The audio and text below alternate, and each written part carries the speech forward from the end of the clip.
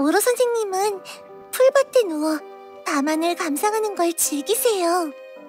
낭만적인 취미긴 하지만 풀밭 벌레들이 제 몸 위를 기어다니는 걸 상상하면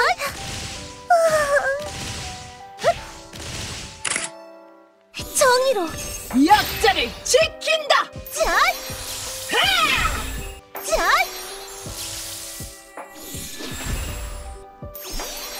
받아라! 응축! 폭파! 잘 받아라!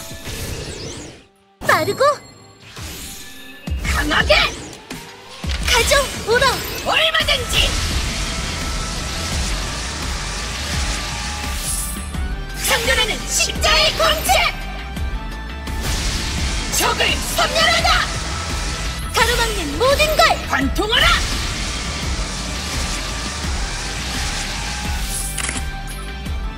잠시 쉬어라, 로빈.